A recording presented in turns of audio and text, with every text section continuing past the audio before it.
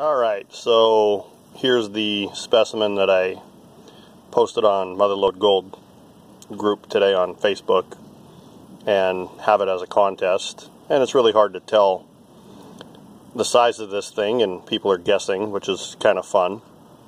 That's what I wanted, but I wanted to do a picture of this thing before I start etching it. I'm going to prepare this specimen in a couple of different ways. There's pyrite mixed in with the gold, and it really is a cool piece. I'm going to use hydrofluoric acid on it as well to get rid of the quartz, but let's give you a good idea of how big this thing is now. A lot of the guesses are right around 200 grams. But now that you see me picking it up with my hand, you'll see that it's a massive piece. In fact, it's quite hard to hold on to with one hand. It's just over 16 pounds, and the gold goes all the way through both sides.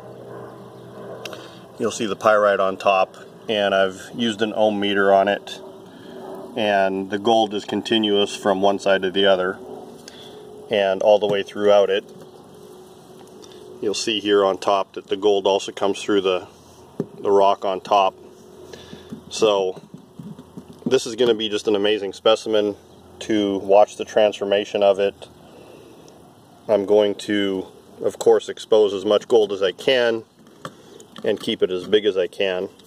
But yeah, just look at in the size of my hand. It's just really hard to fathom until you see this thing.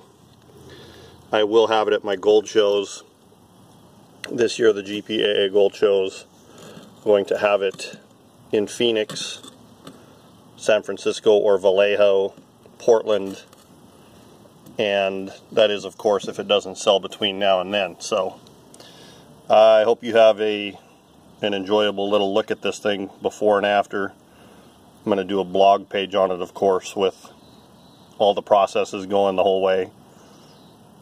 Talk soon.